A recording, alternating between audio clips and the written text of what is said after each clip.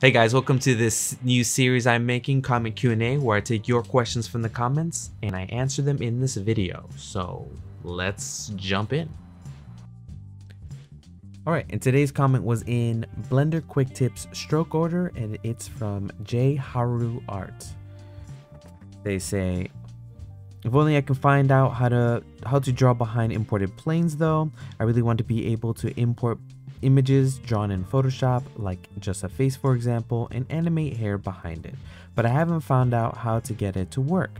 Only options I have found is changing the opacity from alpha blend to opaque, but again the PNG was imported in as a plane, so turning it opaque makes all the empty space a solid black instead of making the image part solid instead of transparent. That's a very good question. And for the grease pencil, or using grease pencil, it does tend to not work with imported planes, but there is a solution called Holdout materials, and that's what we're going to use now, and I'll show you how you can use them. So let's go to Blender. Alright, and here we are in Blender. So first thing we want to do is we want to import an image as a plane, like they were saying in their comment. They want to be able to import an image from Photoshop with some transparency, it's usually a PNG, into Blender. So to do that, we have to make sure that our add-on, a certain add-on is turned on, and that add-on is import images as planes. Just go to add-ons, type in IMA up here, and then import images as planes. There we go. Now we'll have this option here under add, images, images as planes. So I'm going to select the image I made, and for these purposes I just use an image with some transparency on it, but you can do any image you want that has transparency. When you select your image, on the right side there are three options that you can choose from: principal, shadeless, and emit. Principal just means it will be affected by the lights in the scene. Shadeless means it's not affected at all, and emit, it emits light onto the scene. So we're just going to do shadeless. Make sure use alpha is on straight. So boom, import images as planes. There we go. We're going to go into rendered mode just so we can see the final result at all times. We'll scale this up. Here's our head, for example, but imagine you drew something of a head. So the first thing we want to do is we want to go into our stroke, go to draw mode. There we go. And I want to make a new layer, and we're going to call it Holdout. And this is where we're going to be putting our holdout material to mask out this image. So we'll call it Holdout. And then we're going to make a new material, and we're also going to call that Holdouts. Hit new material, Holdouts.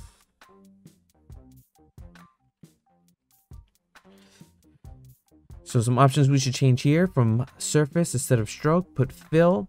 So normally what we would do is, right to it, we would make sure that this holdout is check marked, right? And let's see what this holdout looks like. So the holdout says removes the color, removes the color from underneath the stroke by using it as a mask. So we're essentially using this material as a mask to mask out our strokes. Okay, so but before we do that, I like to be able to see the mask as I'm drawing it, and if you have holdout on, you cannot see it. So we'll put on a bright color that we can see. Maybe we'll put like a red color. And now I will go into the holdout layer, and I will lower this opacity, and I will start tracing over the image that you imported. So let me do that.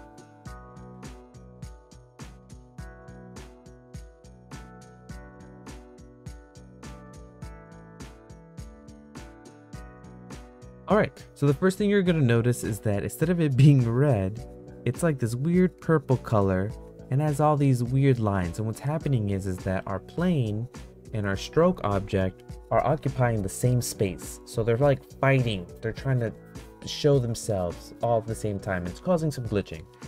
I think it's called Z fighting, like fighting for the Z axis. Here it's the Y axis. But the solution to this was we'll go to object mode, We'll rotate so we can see this. And we're just gonna either move our plane forward by a small amount or our stroke backwards by a small amount. So we'll just use the material here, and not the material, the end panel. And we're just gonna move our plane forward, our image that we imported, on the y-axis, and we'll bring it in. You know, it doesn't have to be much at all. I'll just hit the little arrow. It's negative 0.01.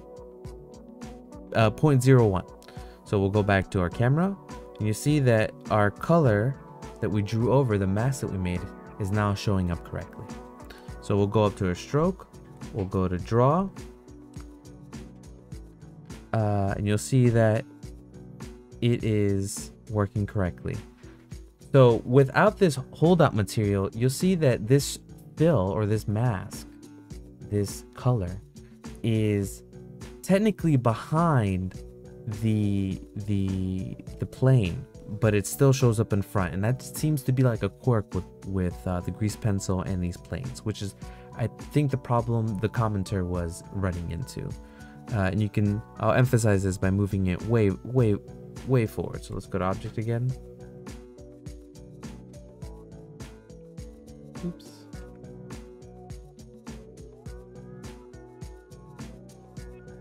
You see, it's still in front.